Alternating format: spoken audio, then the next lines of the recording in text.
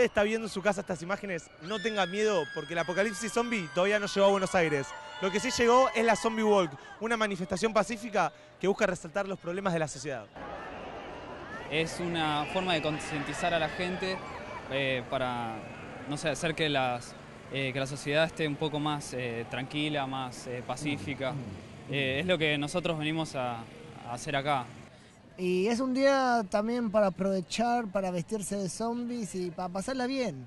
Hay gente que está mucho tiempo preparando para este día. ¿Cuánto tiempo estuviste haciendo esto? Me da un poquito de impresión. Más o menos, una hora, dos, estuvimos explicando y nos pusimos maquillaje, todo, salimos. Me levanté a la mañana, 3 horas.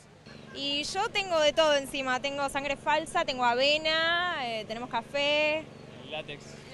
Es plasticola, papel higiénico, algo acrílico y nada más. Claro, y base, nada más.